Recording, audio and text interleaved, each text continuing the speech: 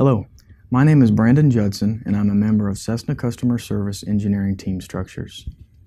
Occasionally, Cessna is asked by customers and service facilities if it is permissible to use wings interchangeably from one serial aircraft on another serial aircraft.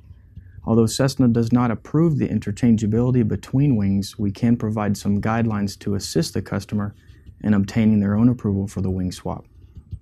Cessna Engineering has 6 guidelines that must be met before any wing can be considered as a replacement.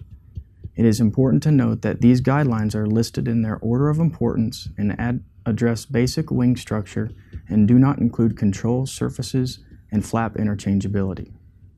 Number 1, airfoil. The replacement wing must have the same airfoil. With this, there are no exceptions. This is a hard and fast rule. If the replacement wing has a different airfoil, it cannot be used. Number 2, wing dihedral must be the same on the replacement wing as that on the original wing. Number 3, gross weight. The replacement wing must be from an aircraft with the same or higher gross weight. Number 4, fuel system.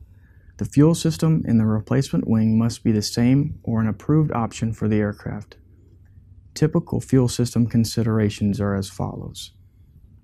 Fuel capacity. If the fuel capacity of the replacement wing is different than the original capacity, the new capacity must have been an option on the aircraft and the quantity system must be changed to reflect the new capacity.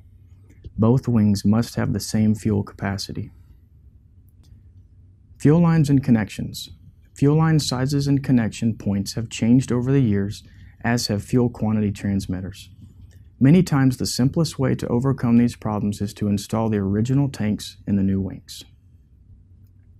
Number 5, flaps.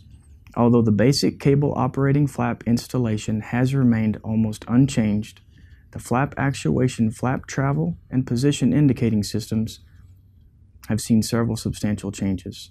The simplest solution to this problem may be the installation of the original flap actuating and indicating system in the replacement wing. Number 6, electrical system. Wing-mounted landing lights, navigation light strobes, or other installed equipment will have to be modified so the replacement wing has the same components installed as the original.